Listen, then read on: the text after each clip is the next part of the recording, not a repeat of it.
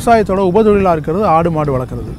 விவசாயிகளுக்கு சிக்கலான நேரங்களில் கை கொடுக்கறதும் இந்த ஆடு மாடுகள் தான். ஒரு பக்கம் விவசாய விளைபொருட்களில் மீந்துறதை வந்து ஆடு மாடுகளுக்கு உணவாக கொடுத்துட்ருக்கோம். விவசாயம் சிக்கலாகிறப்ப அதுலேருந்து லாபத்தையும் அவங்க எடுத்துக்க முடியுது. அப்போது உபதொழில் அப்படிங்கிறது எவ்வளோ மிக முக்கியமான ஒரு பங்கு வகிக்குது அப்படின்னு நமக்கு தெரிஞ்சுக்க முடியும். ஆடு வளர்க்குறத பொறுத்தளவுக்கு பயிர்த்தொழில் பலகையில் நிறைய எபிசோட்ஸ் பண்ணியிருக்கோம். அதில் ரொம்ப முக்கியமாக ஆடு வளர்க்குறதுல என்ன ரகங்களை தேர்ந்தெடுக்கணும் அப்படிங்கிறது பார்த்துருக்குறோம். இன்னொரு பக்கம் கொட்டில் முறையில் வந்து ஆடு வளர்க்குறது அப்படிங்கிற மாதிரியான அந்த வகையும் பார்த்துருக்கோம். இது ரெண்டையும் தாண்டி ஒட்டுமொத்தமாக ஆடு வளர்க்குறதுல அந்த முறையில் வந்து அதிகப்படியான செலவு எடுத்துக்கிறது அப்படின்னு பார்த்தோன்னா முதல் முறை வந்து ஆடு வாங்குறது, அந்த கொட்டில் அமைக்கிறது. அதுக்கு பிறகு டெய்லி செலவு அப்படின்னா தீவனங்கள் தான். ஒரு பக்கம் நமக்கு சொந்த நிலம் இருக்குது, தீவனம் கிடைக்குது அப்படின்னா பரவாயில்ல. இல்லைன்னா ஒட்டுமொத்த செலவில் 70% செலவு வந்து தீவனத்துக்காக தான் ஆகுதுன்றாங்க. அப்போ அதில் சுருக்கணும்னா அதில் செலவை வந்து குறைச்சோம்னா முழுமையான லாபம் வந்து நமக்கு கிடைக்கும். வெங்கடேஷ் வந்து தொடர்ந்து ஆட்டுப்பண்ணை நடத்திட்டு இருக்கிறாரு. அதன் மூலமாக கிடைக்கிற லாபத்தை அவர் முழுமையாக எடுத்துக்கிறதுக்கு என்னெல்லாம் பண்ணுறது அப்படின்னு சொன்னார். ரொம்ப குறிப்பாக ஆட்டு தீவனங்களை பொறுத்தளவுக்கு எதெல்லாம் நம்ம வந்து ஃபாலோ பண்ணணும், எந்த வகையில் வந்து செலவை குறைக்கணும், எந்த வகையில் நம்ம அதிகமான ஆட்டு தீவனத்தை வந்து பயன்படுத்தி லாபத்தை அதிகப்படுத்தணும் அப்படிங்கிற மாதிரியான விஷயத்தை நம்மக்கிட்ட சொன்னார். விஜய் ஃபார்ம்ஸ்ன்ற நம்மளோட பண்ணையை வந்து ஒரு கடந்த 13 வருஷமாக இந்த விழுப்புரம் டிஸ்ட்ரிக்டில் இந்த திருநந்திபுரம் வில்லேஜில் நாங்கள் நடத்திட்டுருக்குறோம். இப்போ இந்த ஃபார்ம் வந்து பார்த்திங்கன்னா நாங்கள் வந்து ஒரு போயர் தலைச்சேரி இனப்பெருக்க பண்ணையாக நம்ம பண்ணிகிட்ருக்குறோம். இப்போ ஆடுகள் வந்து கறிக்கு உண்டான கமர்ஷியல் தொழில் ரீதியான ஆடு வளர்ப்பில் நம்ம வந்து இந்த இனப்பெருக்க ஆடுகள் நம்ம வந்து உற்பத்தி பண்ணுறது நம்ம பிரதானமாக இப்போ பண்ணிகிட்ருக்குறோம். நாங்கள் இந்த 13 வருஷத்தில் முதல்ல ஒரு 5-6 வருஷத்தில் நாங்கள் கற்றுக்கிட்ட எங்களோட அனுபவத்தில் கிடைச்சதை வச்சு இப்போ வந்து ஒரு இனப்பெருக்க பண்ணையாக நாங்கள் இப்போ டெவலப் பண்ணி இப்போ ஒரு சக்ஸஸ்ஃபுல்லாக இப்போ பண்ணிகிட்ருக்குறோம். சூப்பர் நேப்பியர், வேலி மசால், அகத்தி, சவுண்டல், கிளேரிசிடியா இது எல்லாத்தையும் வந்து நம்ம வந்து பசுந்தீவனம்னு நம்ம சொல்கிறோம். இந்த பசுந்தீவனத்தை வந்து நம்ம வந்து ஒரு பகுதி ஒரு 40% மட்டும் கொடுத்துக்கிட்டு உலர் தீவனமாக இதே இதில் ஒரு சில ஐட்டம்ஸை நம்ம காய வச்சு உலர் தீவனமாக வந்து ஒரு 60% கொடுக்கலாம். இந்த பசுந்தீவனத்துக்கு ஒரு மாற்றாக தான் நம்ம வந்து சைலேஜ் தொழில்நுட்பத்தை நம்ம பண்ணி நம்ம சைலேஜாக நம்ம யூஸ் பண்ணிகிட்ருக்குறோம். இது வந்து நம்ம பசுந்தீவனம் கிடைக்காத நாட்களில், ஈல்டு கம்மியாக இருக்கிற நாட்களில், ஒரு சம்மரில் ரொம்ப அதிகமான வறட்சி காரணமாகவோ இல்லை அதிகமாக தண்ணி நின்று மழை காலத்தில் தண்ணி நின்று உங்களுடைய மகசூல் பாதிக்கும் போது உங்களால் தீவனப்பயிர் உற்பத்தி பண்ண முடியாத நாட்கள்லையும் இந்த சைலேஜ் தொழில்நுட்பத்தை பயன்படுத்தி நம்ம வந்து எடுத்து நம்மக்கிட்ட இருக்கிறத ஸ்டாக்கில் இருக்கிறத எடுத்து நம்ம யூஸ் பண்ணும்போது நமக்கு தீவன தட்டுப்பாடு இல்லாத ஒரு லாங் டேர்மில் பிரச்சனை இல்லாத இந்த பண்ணையை நம்மளால் நடத்த முடியுது. இப்போது இந்த ஃபீடிங் அப்படின்றது தான் வந்து இந்த தொழிலுடைய ஒரு முதுகெலும்பாக நம்ம சொல்கிறோம். ஏன்னா ஆட்டு பண்ணையில் வந்து பார்த்திங்கன்னா உங்களோட லாபம் வந்து உங்களுக்கு வந்து தீர்மானிக்கிறது வந்து பார்த்திங்கன்னா ஆடுகள் எவ்வளோ வெயிட் கெயின் ஆகுது அப்படின்றது தான். ஏன்னா வெயிட் கணக்கில் தான் நம்ம ஆடுகளை விற்கிறோம். ஆடுகளோட வெயிட்டுக்கு வந்து பார்த்திங்கன்னா ரொம்ப முக்கியமான ஒரு காரணம் வெயிட் கெயினுக்கு வந்து ஃபீடு தான் நம்ம நிர்ணயம் பண்ணுது அப்படின்றதுனால அந்த நம்ம கொடுக்குற ஃபீடை வந்து நம்ம ஒரு விஞ்ஞான ரீதியான அணுகுமுறையில் ஏதோ ஒன்று நேரம் ஆடுக்கு வந்து நம்ம வயிற்றை நிரப்பிட்டால் ஆடு வளர்ந்துரும் அப்படிங்கிற கான்செப்ட் மட்டும் இல்லாமல் அது மாதிரி பார்க்காம அதுக்கு வந்து என்ன மாதிரியான ஃபீடு கொடுக்கணுன்றதை நம்ம இந்த மாதிரி ஒரு வகைப்படுத்தி அதுக்கு சரியான சரிவிகிதத்தில் நுண்ணூட்டச்சத்து பற்றாக்குறை இல்லாமல் நம்ம ஒரு வருஷம் முழுக்க அதுக்கு வந்து நம்ம கொடுக்கும்போது தான் நமக்கு வந்து அந்த ரிசல்ட் கிடைக்கும். நம்மளோட லாபகரமாக நம்ம ஆட்டு பண்ணையை நடத்த முடியும் அப்படின்றது எங்களுடைய அனுபவத்தில் நான் பார்த்தது.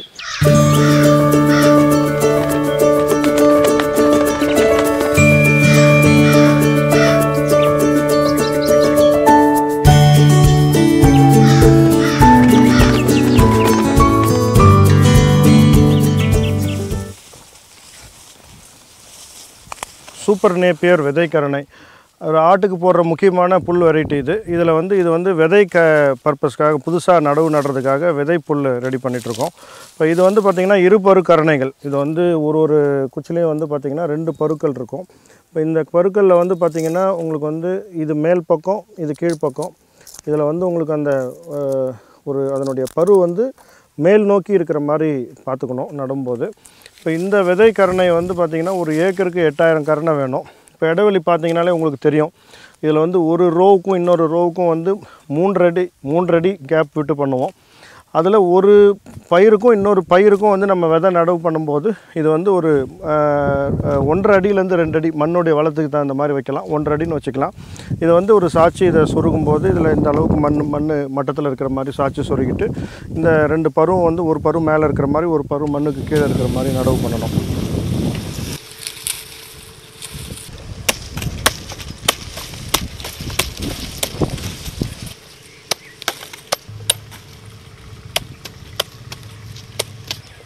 இங்கே பார்க்குற கிராப் வந்து ஒரு 50-55 நாள் 60 நாள் உள்ள ஒரு கிராப்பு தான். இது கிட்டத்தட்ட இப்போவே வந்து ஒரு 8 அடி 10 அடி உயரம் இருக்கிறத பார்க்க முடியும். இப்போ இது வந்து நம்ம வந்து ஆடுகளுக்கு வந்து தீவனத்துக்காக வெட்டும்போது இவ்வளோ தூரம் வளர விட மாட்டோம். ஒரு 45 நாள் 40 நாள்லே நம்ம ஒரு 5 அடி 6 அடி உயரத்தில் இருக்கும்போதே நம்ம அதை கட் பண்ணிவிடுவோம். இப்போ இது விதைக்காக நம்ம வந்து கரணைகளாக வெட்டும்போது இதை இந்த அளவுக்கு கொஞ்சம் ஒரு 60 நாள் 70 நாள் அளவுக்கு முத்த விட்டு இது மாதிரி வெட்டும்போது தான் அந்த பருக்களுடைய முளைப்பு திறன் பெட்டராக இருக்கும். இப்போ இந்த ஒரு சூப்பர் நேப்பியருடைய முக்கியமான ஸ்பெஷாலிட்டி என்ன அப்படின்னு பார்த்தீங்கன்னா, ஒரு ஏக்கரில் ஒரு வருஷத்தில் கிட்டத்தட்ட 200 டன் ஈல்டு. இதோட இதுக்கு முன்னாடி இருந்த இந்த கோ4 கோ5 விட இது வந்து ரொம்ப கிட்டத்தட்ட டபுள் த ஈல்டு வருதுன்றது ஒரு மிகப்பெரிய ஒரு சிறப்பம்சம். அப்புறம் ரெண்டாவது இதனுடைய ப்ரோட்டீன் கண்டென்ட் ரொம்ப அதிகம், அது ஒரு ரொம்ப முக்கியமான விஷயம். அப்புறம் இது வந்து நல்ல வாட்டர் லாகிங் கண்டிஷன்ஸில் கூட வித்ஸ்டாண்ட் பண்ணக்கூடியது. இப்போ நீங்கள் மழை நாட்கள்லாம் வந்து தண்ணி தேங்கும் போது இதுக்கு முன்னாடி இந்த நேப்பியர் ரகங்கள் வந்து கொஞ்சம் அந்த க்ரோத் வந்து ரொம்ப தடைப்படும். இப்போ இது வந்து நல்லாவே அந்த நீர் பிடிப்பை தாங்கி வளரக்கூடிய அந்த ரெசிஸ்டன்ஸ் உள்ளது. அப்புறம் ட்ரவுட்டும் நல்லாவே தாக்கு பிடிக்கக்கூடியது. இப்போ நம்ம சூப்பர் நேப்பியரில் வந்து நீங்கள் க்ரீன் ஃபாடராகவும் யூஸ் பண்ணலாம், சைலேஜாகவும் யூஸ் பண்ணலாம். ஏன்னா இதில் வந்து தண்டு பகுதி இவ்வளோ கனம் இருந்தால் கூட இதனுடைய சுகர் கண்டென்ட் அதிகமாக இருக்கிறதுனால இதை வந்து நம்ம ஆடுங்க வந்து விரும்பி சாப்பிடக்கூடியது. இப்போ யூஸ்வலாக வந்து வேஸ்டேஜ் பண்ணாது. இதை வந்து நீங்கள் வந்து பொடியாக நம்ம ஒரு 1/2 இன்ச்சு தூக்கலாக நம்ம வெட்டி போகிறதுனால இதனால் அந்த பெலாட்டபிலிட்டின்னு சொல்லுவோம், அதனால் அதை ருசியாக அதை சாப்பிடக்கூடிய திறன் அதிகமாக இருக்கும் இதில். இப்போ இந்த சூப்பர் நேப்பியர் வந்து பார்த்திங்கன்னா உங்களுக்கு தண்ணீர் வந்து ஒரு அதனுடைய சீசனுக்கு தகுந்த மாதிரி 7 நாளிலிருந்து 12 நாளைக்கு ஒரு முறை அதுக்கு தண்ணி வைக்க வேண்டியது அவசியமாக இருக்கும். இதை வந்து ட்ரிப் இரிகேஷன் மெத்தடில் பண்ணும்போது இதனுடைய ஈல்டு நம்ம மேக்ஸிமம் நம்மளால் அச்சீவ் பண்ண முடியும். சொட்டுநீர் பாசனத்தில் பண்ணும்போது சொட்டுநீர் பாசனத்தில் வந்து நம்ம வந்து பேட்ரோ மெத்தடாக கூட இதை பண்ணலாம். நம்ம இந்த 3 அடி இடைவெளிக்கு பதிலாக ஒரு 1.5 அடி 3 அடி அப்படிங்கிற மாதிரி மாற்றி ஒரு பேட்ரோ இணைவரிசை நடவு முறையில் கூட இதை நடவு பண்ண முடியும். பண்ணிங்கன்னா இன்னும் அதில் கூட இன்னும் பெட்டராக இருக்கும். இல்லை நீங்கள் நீர் பாய்ச்சுற மாதிரி பண்ணும்போது இந்த மாதிரி 3 அடிக்கு ஒரு பார் போட்டு பண்ணலாம்.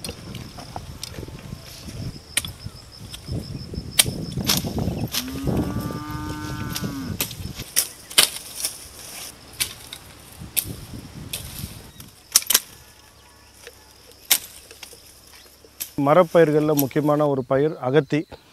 இந்த அகத்தியுடைய ஒரு ரொம்ப குறிப்பிட்ட விஷயம் என்ன அப்படின்னு பார்த்தீங்கன்னா, ரொம்ப நல்ல ஒரு ப்ரோட்டீன் கண்டென்ட் அதிகம். ட்ரை மேட்டர் பேசிஸில் ஒரு 22% ப்ரோட்டீன் இருக்கிறது அப்படின்றது இதனுடைய சிறப்பு. இது வந்து இப்போ நல்ல ப்ரோட்டீன் மட்டும் இல்லாமல் ஒரு நல்ல ஒரு கால்சியம் அயன் சத்துக்கள் ப்ளஸ் மல்டிவிட்டமின் சத்துக்கள் அதிகம் இருக்கிறதுனால இது வந்து ஒரு நல்ல மிகச்சிறந்த கால்நடை தீவனமாக நம்ம பார்க்குறோம். இப்போ இது வந்து ஒரு மரப்பயிராக இருந்தாலும் இதை வந்து நம்ம வந்து அடர் நடவு முறையில் இப்போ பயிர் பண்ணியிருக்கோம். இப்போ இந்த மாதிரி நட்டும்போது உங்களுக்கு ரொம்ப அதிகமாக வளர விடாமல் முதல் தடவை மட்டும் ஒரு 6 மாதம் நல்ல ஹைட்டாக ஒரு 9 அடி வளர விட்டுட்டு அதை வந்து ஒரு 2.5 அடி இடுப்பு உயரத்தில் இந்த மாதிரி நம்ம வெட்டும்போது அதுக்கப்புறம் அதிலிருந்து பல விதமாக கிளைகளாக நிறைய தூர் எடுத்து கிளைகள் வர்றதை பார்க்க முடியும். இந்த கிளைகள் வந்து ஒன்று நம்ம வந்து ஒரு செடி வந்து ஒரு 7-8 பிரான்ச்சஸாக நம்ம படுறதை பார்க்க முடியும். நீங்கள் எவ்வளோ தூர் எடுத்துக்கிறத நீங்கள் மற்ற செடியிலலாம் பார்க்கலாம்.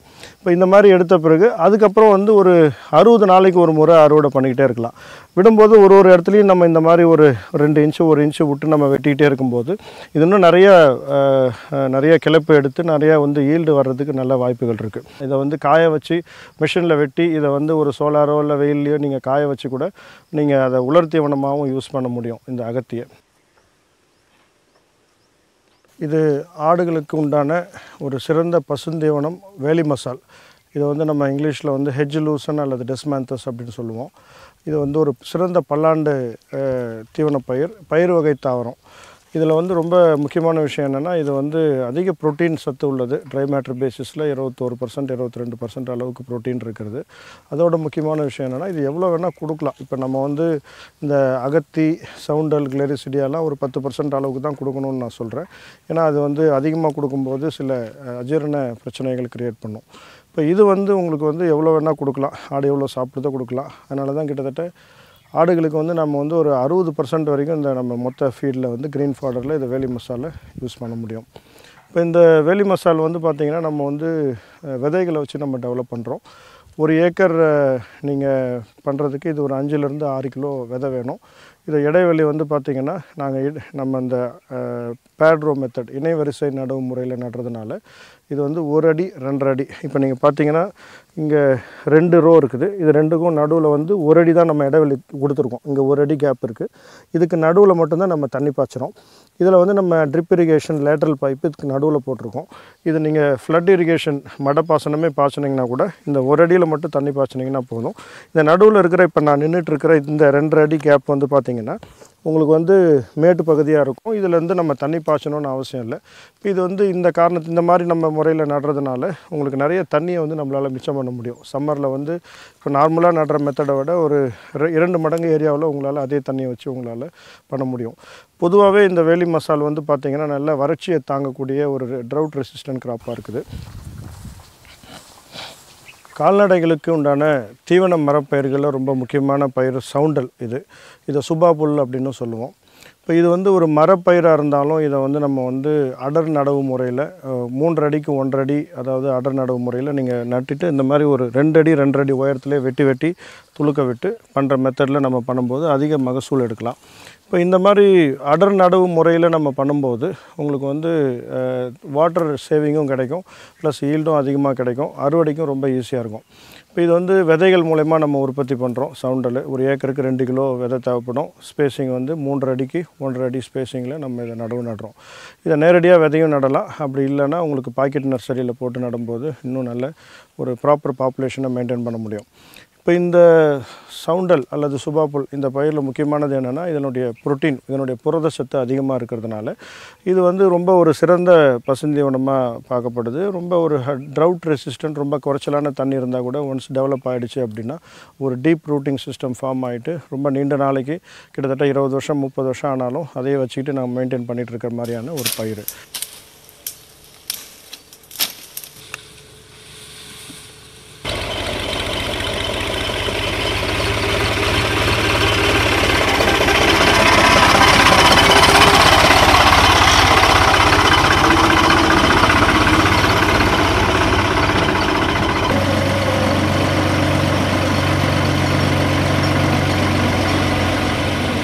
ஒரு பக்கம் தீவனம் நம்மளோட நிலத்திலே கிடச்சிருது. என்ன வகையான தீவனம் போடுறது அப்படிங்கிறதும் நமக்கு தெரிஞ்சிருச்சு. ஆனால் அந்த தீவனத்தை எப்போ எதுக்கெல்லாம் கொடுக்கலாம் அப்படிங்கிறது ஒரு சிக்கலான விஷயமா இருக்குது. குட்டி ஆடு இருக்குது, செனை ஆடு இருக்குது, ஆண் ஆடு இருக்குது, பெரிய ஆடுகள் இருக்குது, பால் கறக்கிற ஆடு இருக்குது. அப்படின்றப்ப என்ன மாதிரியான ஆட்டுக்கு எந்த பருவத்தில் எந்த மாதிரி உணவு அதிகமாக கொடுக்கணும் அப்படிங்கிறதுல தான் ஒட்டுமொத்தமான சூட்சமே இருக்குது அப்படின்னு தான் வெங்கடேஷ் சொன்னார். இப்போது நம்ம பார்க்குறது வந்து பார்த்திங்கன்னா தீவன புல் வெட்டும் இயந்திரம், அதாவது சாஃப் கட்டிங்னு சொல்லுவோம். இப்போ இது வந்து நம்ம வந்து தீவன புல் ஆடுகளுக்கு தீவனம் கொடுக்கறதுல இது ரொம்ப ஒரு முக்கியமான ஸ்டெப்பு. ஏன்னா நீங்கள் வந்து இப்போ ஆடு தழைகள் புல் வகைகளை வந்து நீங்கள் அப்படியே கொடுக்கும்போது அது வந்து பெரும் பகுதியை வந்து வேஸ்ட் பண்ணிடும். அந்த தண்டு பகுதியெல்லாம் அதால் சாப்பிட முடியாது, இலை பகுதியை மட்டும்தான் சாப்பிடும். இப்போ இது மாதிரி சாஃப் கட்டிங் பண்ணி கொடுத்தீங்கன்னா தான் உங்களுடைய ஒரு 90% வரைக்கும் அதால் உட்கொள்ள முடியும்.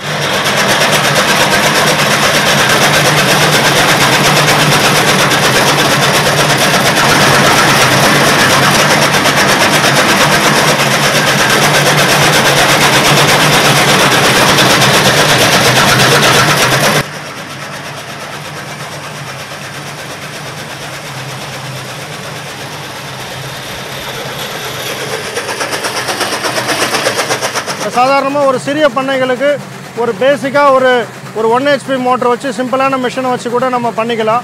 இப்போ இது நம்மளோட பண்ணை வந்து ஒரு 600 ஆடு பண்ணைன்றதுனால இது ஒரு 2 HP மோட்டரில் கொஞ்சம் பெரிய மிஷின், அதாவது கியர் டைப் மிஷின்னு சொல்லுவோம். ஒரு 35,000க்கு பக்கமாக செலவாகும் இந்த மாதிரி ஒரு மிஷின் வாங்கணுன்னா. அதே சிம்பிள் மிஷின் அப்படின்னா ஒரு 18,000 20,000 ரேஞ்சில் கூட வாங்கிடலாம். இப்போ இந்த மாதிரி சாஃப் கட்டரில் வெட்டும்போது உங்களுக்கு வந்து பார்த்திங்கன்னா அந்த பொடியாக ஒரு 1/2 இன்ச்சு மாதிரி உங்களால் வெட்டுறதை பார்க்க முடியும். இப்போ நீங்கள் எடுத்துக்கிட்டிங்க அப்படின்னா இப்போ இது வந்து கலந்து வெட்டியிருக்கிறோம். எல்லாத்தையுமே சூப்பர் நேப்பியர், வேலி மசால், அகத்தி, சவுண்டல், கிளேரிசிடியா இது மாதிரி எல்லா விதமான தீவன பயிர்களையும் கலந்து வெட்டியிருக்கிறோம். இப்போ இதில் வந்து பார்த்திங்கன்னா உங்களுக்கு வந்து ஒரு 1/2 இன்ச்சு சைஸில் வெட்டுறதுனால அதால் ஒழுங்காக சாப்பிட முடியும். மற்ற கால்நடைகளுக்கு கொடுக்கும்போது இதை விட பெருசாக கூட வெட்டலாம். ஆனால் ஆடுகளுக்கு வந்து நம்ம இந்த மாதிரி இந்த சைஸில் வெட்டினா தான் உங்களால் அது வேஸ்டேஜ் இல்லாத ஒழுங்காக சாப்பிட முடியும் அதால். இப்போ இந்த மாதிரி வந்து சாஃப் கட்டிங் பண்ணும்போது உங்களுக்கு அந்த பெலட்டபிலிட்டின்னு சொல்லுவாங்க, அதுங்க ஆடுங்க விரும்பி அப்படியே நீங்கள் போட்டிங்க அப்படின்னா ஒரு 70% சாப்பிடுதுன்னா இந்த மாதிரி போட்டிங்கன்னா 90% சாப்பிடும். எப்படி பார்த்தீங்கன்னாலும் அந்த குச்சி கட்டைங்க கொஞ்சம் தொட்டியில் கொஞ்சம் வேஸ்டேஜ் ஆக தான் செய்யும். அதை நம்ம அடுத்த நாள் காலையில் சுத்தம் பண்ணிவிட்டு அடுத்த வேலை ஃபீடை போட்டுக்கலாம். புல் வகைகள் வந்து நீங்கள் ஒரு தடவை கொடுக்கும்போது வந்து நம்ம அந்த ஸ்டேஜ் ரொம்ப முக்கியம். இப்போ நீங்கள் வந்து ஒரு அந்த கரெக்டான ஸ்டேஜில் அந்த பருவத்தில் வெட்டி போடணும். இப்போ நீங்கள் இந்த இதே வந்து வேலி மசாலா ஆகட்டும், சூப்பர் நேப்பியர் ஆகட்டும், அதிகமாக முத்தி போயிருந்தது அப்படின்னா உங்களால் வந்து அந்த மிஷினில் வெட்டும்போது உங்களுக்கு வந்து அந்த பகுதிகள் தடிமனாக இருக்கும். ஆடுகளோட வேஸ்டேஜ் அதிகமாக இருக்கும், டேஸ்ட்டும் கம்மியாக இருக்கும். உங்களுக்கு போடும்போது ஆடுகள் வந்து நிறைய வேஸ்டேஜ் பண்ணுறது இல்லாமல் அதுக்கு உண்டான தேவையான சத்துக்களும் ஆடுகளுக்கு கிடைக்காம போயிடும். இப்போ ஆடுகள் வந்து ஒரு அடர் தீவனம்ன்றது ரொம்ப முக்கியம். ஏன்னா இப்போ வந்து இது ஒரு கான்சன்ட்ரேட்டட் ஃபுட்டுன்னு நம்ம சொல்லுவோம். இப்போ ஒரு பசுந்தீவனம் வந்து நீங்கள் வந்து ஒரு 7 கிலோ 8 கிலோவில் இருக்கிற சத்து இது ஒரு 200 கிராம் 300 கிராமில் அடக்கின சத்துன்ற அளவுக்கு ரொம்ப முக்கியமான ஒரு தீவனம். தானிய வகைகள் மெயினானது வந்து மக்காசோளம் யூஸ் பண்ணலாம். இது கூட வந்து கோதுமை இருக்கலாம், கம்பு இருக்கலாம், கேழ்வரகு இருக்கலாம். கிடைக்கிற என்ன தானிய வகைகள் இருக்குதோ அந்த சீசனில் கிடைக்குதோ போடலாம். ஆனால் மெயினாக வந்து மக்காசோளம் இருக்கிற மாதிரி பார்த்துக்கலாம். இப்போ அதே மக்காசோளத்தையே வந்து நம்ம இது அரைச்சி வச்சுருக்கிறோம். இப்போ நம்ம இது உங்களுக்கு தெரியறதுக்காக மக்காசோளமாக வச்சுருக்கோம். இந்த மாதிரி நம்ம இந்த பல்வரைசர் ஹேமர் மில்லில் இந்த மாதிரி அரைச்சிடுறோம். இந்த மாதிரி அரைச்சி கொடுக்கும்போது தான் அதுக்கு வந்து வேஸ்டேஜ் இல்லாத ஃபுல்லாக ஜீரணம் ஆகுது. இது வந்து மக்காச்சோளம் அரைச்சது. இப்போ அடுத்தது பார்த்திங்க அப்படின்னா புண்ணாக்கு வகைகளில் வந்து பார்த்திங்கன்னா இந்த கடலை புண்ணாக்கு, இது எண்ணெய் எடுக்காத செக்கு புண்ணாக்கு, கடலை புண்ணாக்கு, அதாவது செக்கு புண்ணாக்குன்னு சொல்லுவோம். நம்ம இதில் ரொம்ப எண்ணெய் எடுத்துருக்க மாட்டாங்க, கொஞ்சம் ஆயில் கண்டென்ட் இருக்கும் இதில். ஆனால் ப்ரோட்டீன் கம்மியாக இருக்கும். அதே நேரத்தில் இதுவும் கடலை புண்ணாக்கு தான். இப்போ நீங்கள் இங்கே பார்க்குறீங்க, இதுவும் கடலை புண்ணாக்கு தான். ஆனால் இது வந்து ஜிஎன் மீல் அப்படின்னு சொல்லுவாங்க. இதில் வந்து புண்ணாக்குலேருந்து சுத்தமாக எண்ணெய் சத்து அதிகமாக எடுத்துகிட்டு எக்ஸ்பெல்லரில் போட்டது. இதில் ப்ரோட்டீன் அதிகமாக இருக்கும், ஃபேட் கண்டென்ட் கம்மியாக இருக்கும். ஆனால் அந்த செக்கு புண்ணாக்கில் உங்களுக்கு ஃபேட் கண்டென்ட் அதிகமாக இருக்கும், உங்களுக்கு ப்ரோட்டீன் கம்மியாக இருக்கும். இப்போ அடுத்தது வந்து பார்த்திங்கன்னா இந்த சன்ஃப்ளவர் டாக், இது வந்து சன்ஃப்ளவர் பெல்லட் ஃபார்மில் வருது. இதெல்லாம் இம்போர்ட்டட் ஃபீட். இதெல்லாம் இந்த சன்ஃப்ளவர் சூரியகாந்தி எண்ணெய்க்கு எடுத்ததுக்கப்புறம் அதிலேருந்து வர டாக்குன்னு சொல்லுவாங்க, சன்ஃப்ளவர் டாக்கு. அப்புறம் இது வந்து பார்த்திங்கன்னா காட்டன் சீட் டாக்கு, பருத்தி இதிலேருந்து வர்றது காட்டன் சீட் டாக்கு. இதுவும் வந்து உங்களுக்கு இந்த புண்ணாக்கு வகைகள் எல்லாமே வந்து ஒன்றும் வந்து பார்த்திங்கன்னா ஒரு 5% 6% அந்த மாதிரி நம்ம போடுவோம். இப்போ இது வந்து பார்த்திங்க அப்படின்னா ரேப் சீட் மீல்னு சொல்லுவாங்க. ரேப் சீட்லேருந்து எண்ணெய் எடுத்ததுக்கப்புறம் வர ரிமைனிங் ப்ராடக்ட் இது. அப்புறம் அடுத்தது வந்து பார்த்திங்கன்னா இது வந்து சோயாபீன் மீல், சோயா புண்ணாக்கு, சோயாபீன்ஸ்லேருந்து நம்ம அந்த ப்ராசஸ் பண்ணலேருந்து எடுத்தது. இதுக்கு உண்டான மீல் இது. இது வந்து பார்த்திங்கன்னா டிடிஜிஎஸ், இந்த டிஸ்டிலரியிலேருந்து வர ஒரு கிரெயின்லேருந்து வர அரைச்சி எடுக்கிற ஒரு ப்ராசஸ் இது. இதுவும் வந்து நம்ம ஹை ப்ரோட்டீன் ஐட்டம். அப்புறம் இது வந்து பார்த்திங்கன்னா இது தேங்காய் புண்ணாக்கு, கோகோனட் டாக், தேங்காய் புண்ணாக்கு. இதுவும் ப்ரோட்டீன் அதிகம்ன்றதுக்காக நம்ம அதை போடுறோம். இப்போ நீங்கள் பார்த்த இந்த ஐட்டம்ஸ் எல்லாமே வந்து பார்த்திங்கன்னா ஒரு புண்ணாக்கு வகைகள். இந்த புண்ணாக்கு வகைகள் எல்லாத்தையும் சேர்த்து ஒரு 30% 35% இருக்கிற மாதிரி பார்த்துக்கலாம். இப்போ இது கோதுமை தவிடு ஒரு பெரிய பங்கு போட்டுக்கலாம். இந்த தோரம் போட்டு ஒரு 5% அளவுக்கு போடலாம். அப்புறம் அடுத்தது வந்து பார்த்திங்கன்னா உளுத்தம் போட்டு இங்கே இருக்கிறது. இந்த உளுத்தம் போட்டு வந்து இதுலேயும் வந்து நம்ம அந்த உளுந்து எடுத்ததுக்கப்புறம் இருக்கிற போட்டு இது ஒரு 5% அளவுக்கு போடலாம்.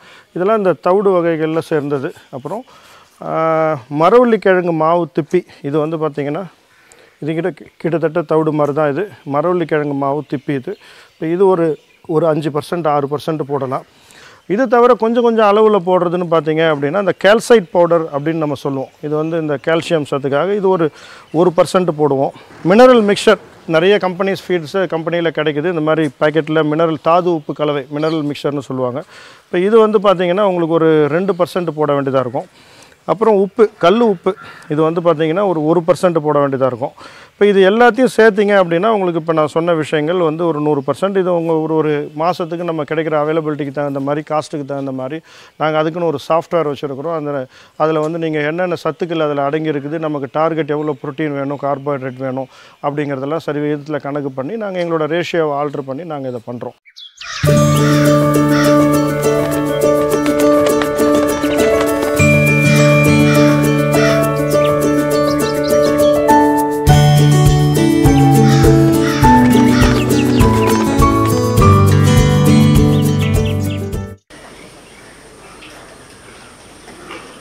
நம்ம ஆடுகளுக்கு வந்து எப்படி கலப்பு தீவனம் கொடுக்கறது அப்படின்றத பற்றி நம்ம இப்போ பார்க்குறோம். நம்ம கான்சன்ட்ரேட் ஃபீடு வந்து டெய்லி வந்து நம்ம ஒரு கஸ்டமைஸ்டாக, அதாவது ஒரு கேட்டகரியாக நம்ம ஆடுகளை பிரித்து அளவுகள் படி நம்ம கொடுக்குறோம். இப்போ இது வந்து நம்ம வந்து கான்சன்ட்ரேட் ஃபீடு வந்து பவுடர் ஃபார்மில் இருக்கும். இதை நீங்கள் பெல்லட் ஃபார்மில் மெஷின் வச்சு நீங்கள் பண்ணுறதுனா நீங்கள் பெல்லட்டாகவே போட்டுடலாம். ஆனால் இந்த பவுடர் ஃபார்மில் கொடுக்கும்போது அப்படியே போட்டிங்க அப்படின்னா அந்த பவுடர் வந்து உங்களுக்கு அதனோட நேசல் அந்த ஒரு ரெஸ்பிரேட்டரி சிஸ்டமில் மூச்சு வழியாக போகிறதுக்கு வாய்ப்பு இருக்குன்றதுனால இதை தண்ணியில் இந்த மாதிரி மிக்ஸ் பண்ணிவிட்டு இந்த மாதிரி ஒரு செமி சாலிட் ஃபார்மில் கொடுக்கும்போது அது வந்து ஆடுகளுக்கு வந்து நீங்கள் வந்து இந்த மாதிரி ப்ராப்ளம்ஸ் க்ரியேட் பண்ணாது. அது மட்டும் இல்லாமல் உங்களுக்கு கொஞ்சம் அதிகமாக டாமினேட் பண்ணி சாப்பிட்ற ஆடு, கொஞ்சம் ஏமாந்து இருக்கிற ஆடுங்க எல்லாத்துக்கும் ஒரு ஈக்குவல் சான்ஸ் இருக்கிற மாதிரி இருக்கிறதுக்காக இந்த மாதிரி ஒரு தண்ணியில் கலந்து நம்ம கொடுக்குறோம். அது இல்லாத இந்த உப்பு, இந்த மினரல் மிக்சர், இந்த மாதிரியான கலவைகள்லாம் நம்ம இந்த மாதிரி தண்ணியில் கலக்கும்போது சரியான விகிதத்தில் நம்ம அது வந்து மிக்ஸ் ஆகிடும் அப்படின்றது ஒரு முக்கியமான ஒரு விஷயம்.